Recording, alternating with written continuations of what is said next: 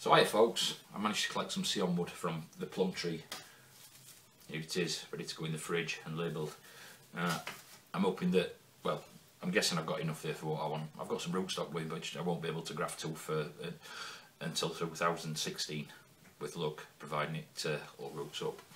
And I've got to prune the plum tree, so I've collected some wood. If I can find some better wood or some more wood, I'll have some in reserve, because as it will be my first time trying to graft, and I expect lots of failures.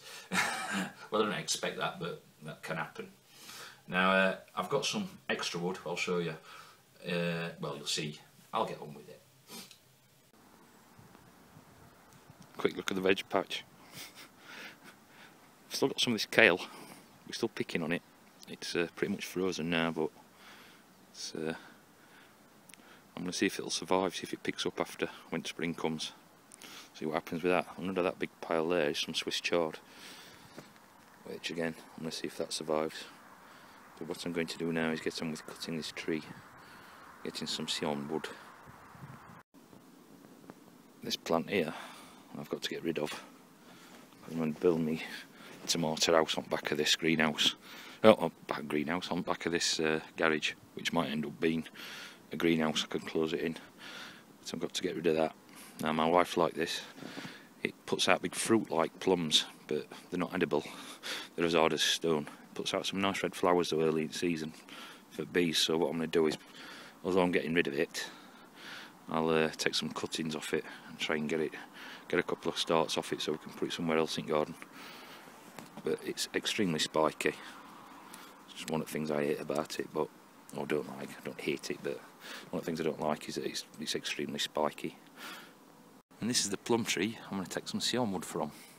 It really wants to prune desperately. I've got to prune a lot of stuff out of it. I don't want to get that done today, but I'm going to try and collect some good scion for next year to go on that other rootstock that's growing.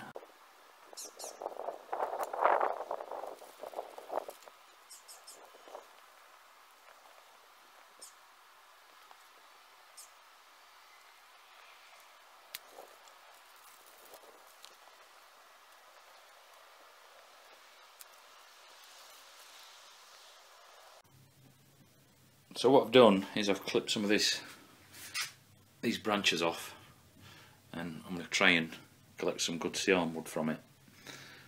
Now, good thing about having this much wood, apart from the tree's not been pruned for 2 or 3 years at least, is that I can practice. And what I mean by practicing, what I don't use as scion wood here, or what I can't use, then I can practice some grafts using this, what's left here, in the comfort of my cellar and trying to get it right. Now, I would have never thought of this, but because I've actually got around to collecting this now, I've been watching, well, catching up and looking at some grafting videos, and Stephen Hayes, if you don't know him, I'm sure a lot of you guys do know him, but Stephen Hayes got some pretty good grafting videos, and in one of his videos he's doing it in his, well, in a room in his house or wherever, and he's practicing. So that's what I'm going to do. I'm going to do some practicing. I won't bore you with that. If you want to look at how to do it properly, go and look at Stephen Hayes' stuff, because he's got some excellent videos up on fruit trees. So I'll have a look and see what wood I can find that I can cut. So I've just took a few bits off what I've cut. Now, that's, in my mind, this is the first time I've tried this. I'm just trying to, collect some and document it as much. But I'm sharing it, obviously, because if anybody knows better, I would really appreciate any advice. But I'm assuming that's no good because it's got all these growths on these branches, so I'm going to discard that. That's a little bit more than a pencil thick, from a pencil thick, so I'm going to try and use that and cut out what I can. And how I'm going to store it is I'm going to wrap it in a damp paper towel, put it in cling film, and sneak it in behind that jar of 10-year-old pickles into the fridge where it cannot be found. Maybe. I will ask my wife first. But basically, from what I understand, that if I cut that there at a slant. That's behind a bud. I've cut it off at a slant there so that doesn't die back when it's when it does actually get grafted onto a tree. And probably can't use that bit, so I'll snip that off there.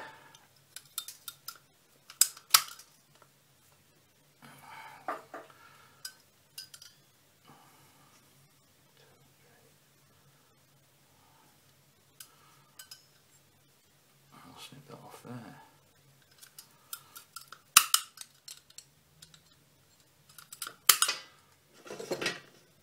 So I've got like 5 buds on each of them, and that's what I'll be putting, that sort of size I'm going to be going for to go into the fridge. I'll carry on cutting these up. Incidentally, I have sterilised these. These have been sterilised. I've got with alcohol and the tray as well. So I'm trying to avoid as much as I can any problems. Now what I've got there is 10. Now I'm going to try and get some more off off of wood I've got and then wrap it up, because basically these I'm going to be grafting onto my other rootstock that I've got, which is a wild plum. I haven't been to collect the apricot tree yet, which I'm wanting to do next week at least. Basically I've collected this now. This wood is dormant. It's got to be dormant. It's minus, I think it's -4 outside. I got sent home yesterday from work early due to the wind chill factor. I'm working at 80 foot with winds, so I was quite happy about that. So this is dormant wood, and that should be perfect now for storage.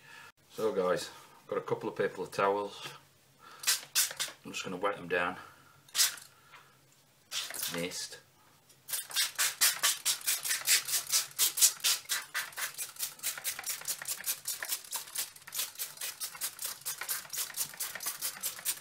And I'm hoping that's going to be enough. And what I'll do is I'll put them in. I've got 14 now. I've got to prune tree, so I might just have a look how long they are. Take a bit more off them. Some of them are maybe a bit small, but I've got to prune tree, so I'm sure I can get some more. But if anybody knows, got any comments about what I'm doing here and how I'm doing it, if you know better, let me know, because this is my first time, as I've said before. Probably could do with a bit more water.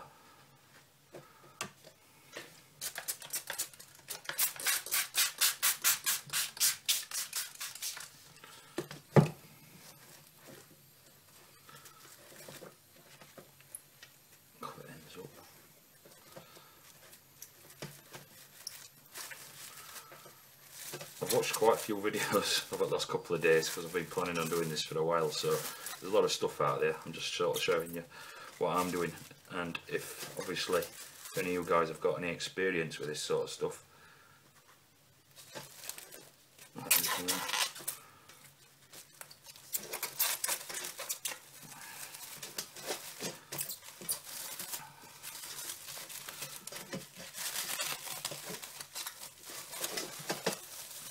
Do is get out another layer.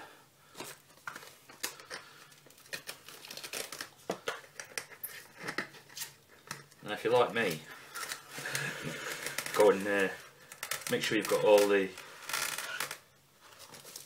materials you need in the cupboard first. I had to go out and buy this because I hate this stuff. Is it only women who can rip that off straight on cling film? Look at that, another picture of that.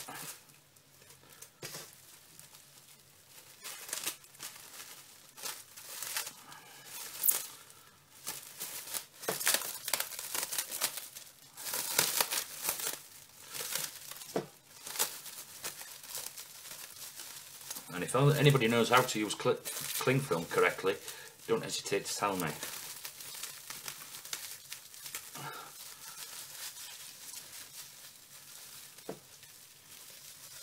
I might just put another little bit around that. But basically that's what I'm going to put in the fridge. I'm going to put a label on it as plum, because I will have some, well, I will take another bundle off of plum, and I'll also have the apricot. So that hopefully will I will be able to graft onto my onto the other rootstock. And with the wood that I've got left over, I'm actually going to practice some grafts here now and see if I can sort of up my chances of getting it right as I'm to put them onto actual trees. Now I've got a few knives. This is an interesting knife actually. I found that walking dogs in woods, so but it wants to sharpen. I've got the good old Swiss Army knife, and I've got this with a brand new blade in it. So I'm going to practice doing some cuts and some grafts. I'm not going to show you that. Look at Stephen Hayes. But that might give me a better chance obviously in spring, in a couple of months. So that's it, and any advice or anything, you know, any comments, I would really appreciate. So nice to be nice.